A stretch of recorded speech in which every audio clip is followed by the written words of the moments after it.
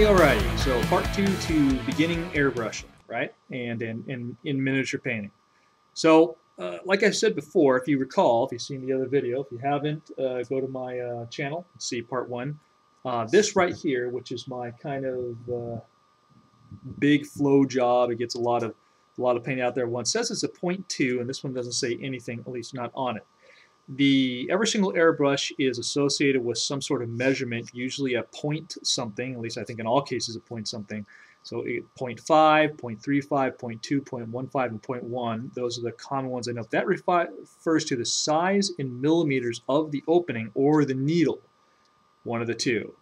This right here is a 0.35, and it is, again, it's not ultra fine detail, but it's good for what I need to do. This is a 0.2, so it would make you think this right here is more detail oriented than that, but it's not. This right here, if it's 0.2, I don't know what 0.2 planet it comes from, but it's very high flow of paint. Again, I got this because it was 15 bucks off of eBay, and I needed, I was going to try a second airbrush from this one right here. Okay, so they're not all the same. So if you get an airbrush, you need to try and get one from a reputable brand that you can trust, that they know all the different things about, they know what sizes really are. Anyway, you're going to get an honest deal. That's what I'm trying to say here. This right here, again, was about 40 bucks. Okay, so Iwata, Badger, Pache. You can search on the internet for your favorite one, whatever there's out there. Get your first airbrush from a reputable brand, but don't go real high end. Again, 40 bucks, get something pretty basic to start off with. A lot of guys will tell you that your proficiency with an airbrush is a lot more important than the airbrush you have. And I think that's true up to a point. There are certain things you can do with a better airbrush than you can with the crappy one. So again, I really recommend at least a 0.35 when you're starting out, especially if you're doing miniature painting, because doing stuff like this right here, and again, we're not going to be doing a whole lot of fine detail with the airbrush, but to get some of that stuff, you need a little bit of detail-oriented ability with your airbrush, which means you have to be able to have a nice thin stream of paint that goes off. Okay, so what are the parts of an airbrush? I mean, you could really look at other videos how to take it off, but when it really comes down to it, what do you really need to know? Okay, there are two things, in my opinion, you really need to know. Three things you really need to know. A, what is the system by which it delivers the paint through the nozzle? Is it needle or is it nozzle? If you have a needle like this that comes right out, okay, these things right here are quite fragile on the tip. The tip is quite fragile. When that tip bends, you start running into issues. The reason is because essentially what happens, if you could imagine, I'll use this as a blowed up type of version of it. Pretend this is the needle. It's inside of a tube, okay, essentially inside of a tube. Air goes out, and as air goes, it follows the contour of the needle and then goes out. When you push the airbrush action, it starts to spray paint. What it really does is it releases a valve in there, which paint can be pulled by nature of the surface tension of the acrylic or whatever paint you're using. Basically, the suction that's created by the air flowing over this needle pulls the paint out, and then as it goes down, it follows this contour so that it, obviously as a needle, it's going to hit a point. What happens to the needles is they bend, and when the end bends, either this way or this way, it basically makes a very sloppy spray. It's not very contoured, so as it goes out, the paint's going over the needle. It hits this basically rough, turbulent spot, and then it all goes to hell and it goes all over the place.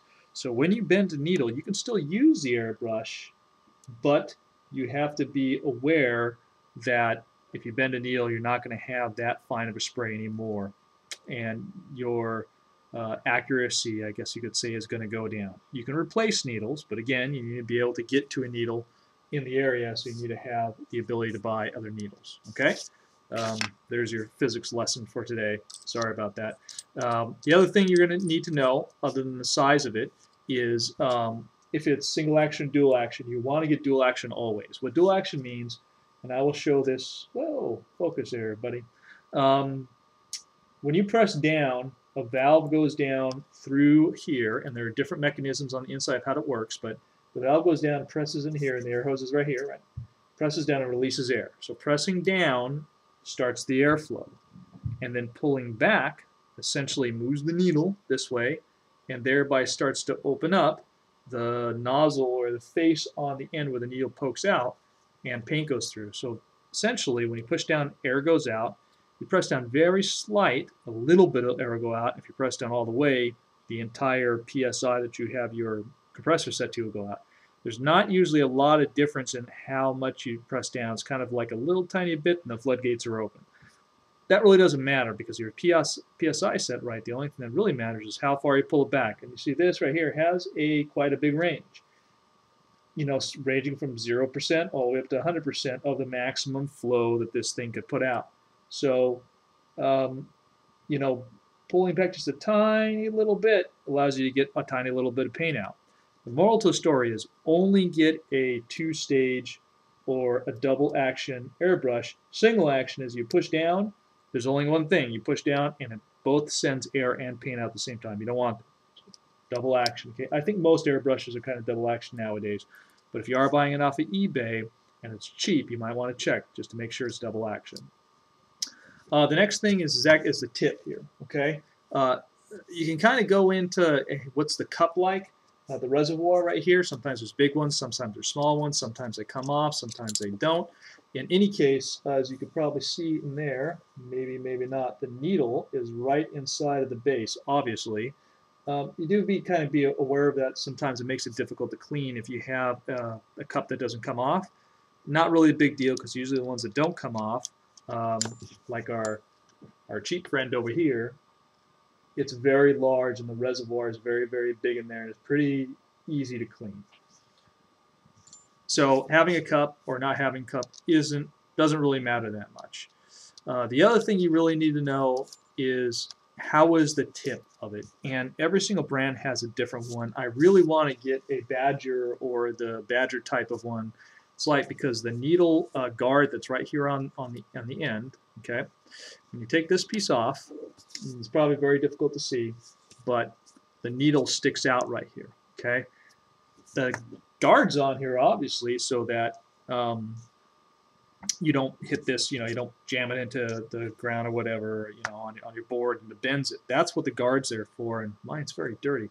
The issue with it is it creates a different dynamic in the airflow when it's cupped off like this. So there is a turbulence value that is associated to having basically air that's accumulated here. So when the air comes through of this part and it goes through, it creates like a little mini vortex inside this cup because there is no free-flowing air.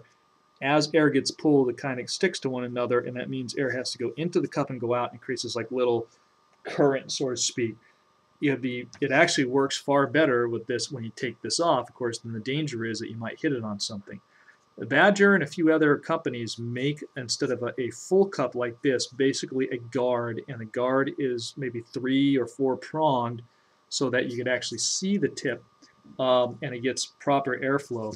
The other thing is that when these things start to clog and jam, they usually start actually on the tip of the needle. So usually just wiping the tip of the needle very carefully with a soft rag will usually keep a lot of headaches away from you. So that right there is basically what you need to know about the airbrush itself. We'll come back, we'll go over the compressor and some of the other ancillary items real quick, and then we're going to get to actually how to use the damn thing. All right?